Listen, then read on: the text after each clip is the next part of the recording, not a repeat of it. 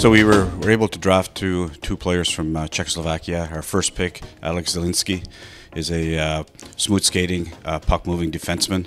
We watched a lot of video on him. A lot of the reports that we had on him were very good as a high character kid. He's been captain of his team, so he'll come in as a leader. And he can really add to our defense and stabilize it, and like I say, move the puck efficiently and skate and be a good defenseman for us. At the second pick, we drafted a forward, Sebastian Glass, who's a right wing centerman. He's about a 6 foot right shot. He's a kid with high hockey skills and can skate like the wind.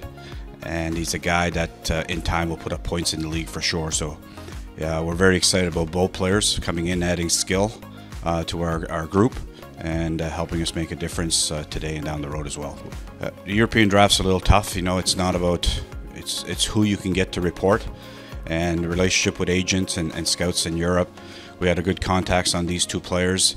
They both played on the different Czechoslovakian national teams at different times, and the reports we got were very good. So, working with an agent that we're familiar with, that we know that players will report and that they're good people, so we were very happy to land these two players.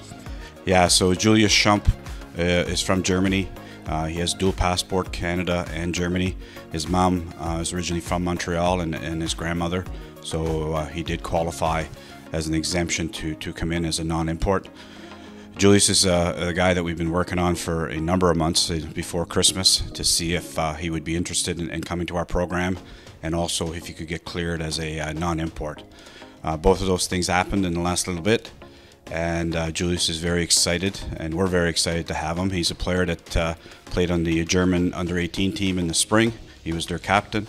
He was one of their top 3 players in the tournament. So a guy that we expect to come in and play a strong role in our forward group. He's at the Colorado Avalanche development camp this week with Jan Losching. I know the two of them have spoken, and Jan thinks he's a pretty good kid and would fit very well in with us. Training camp starts on August 19th. All our first year players and guys that are really in the battle for those extra spots will be in then. And we want training camp to be a battle. There's no spots that are given, and that's where we're going to be at. We've got extra forwards right now, so the boys come in and they're not in shape, then it's going to be tough. It's really going to be tough on them if they come in not prepared.